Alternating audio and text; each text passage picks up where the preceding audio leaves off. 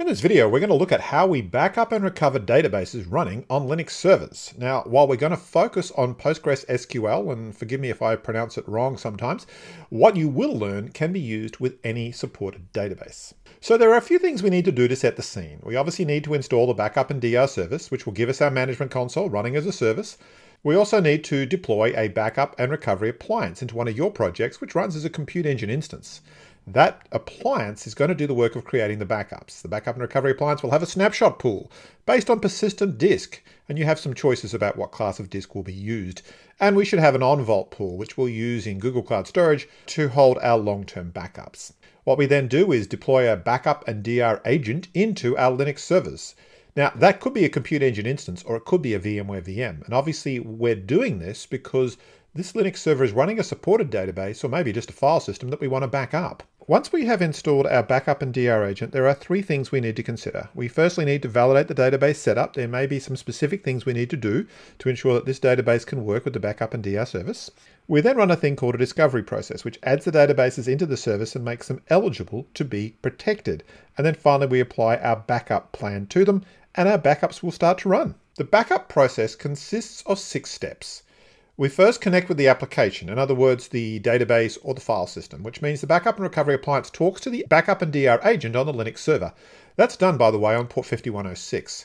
It confirms everything's ready to go and then brings across a disk over iSCSI in step 2.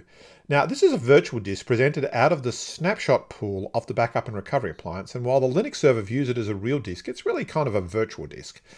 And what happens then is, in coordination with the backup and DR agent, we get the database ready so that we can request LVM to create a snapshot of the logical volume or volumes where the database is resident, provided the volume group has some headroom to handle this.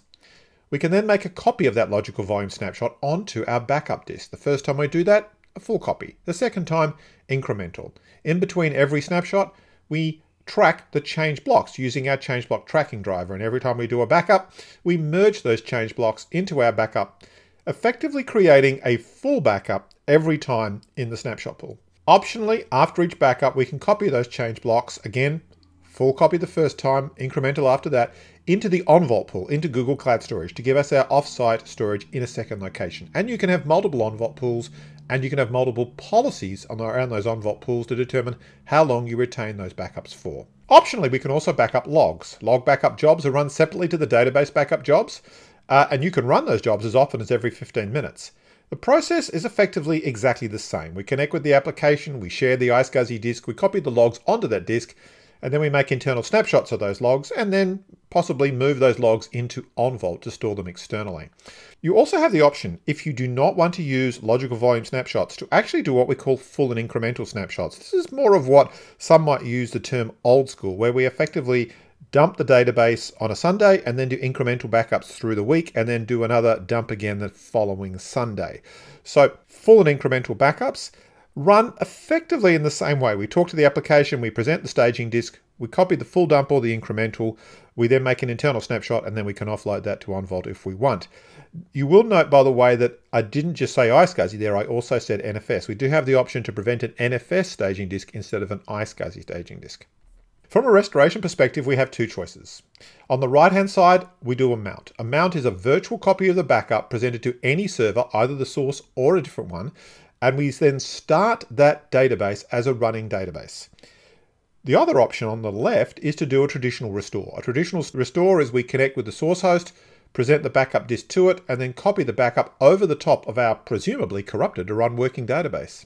Now, while I'm being relatively generic, if you are using SAP HANA, the process is going to be either one of the 2 choices I just presented to you. Backend, which is more of a traditional backup, or SavePoint, which effectively saves a copy of the database into the internal LVM of the SAP HANA server, which we can then offload onto our staging disk.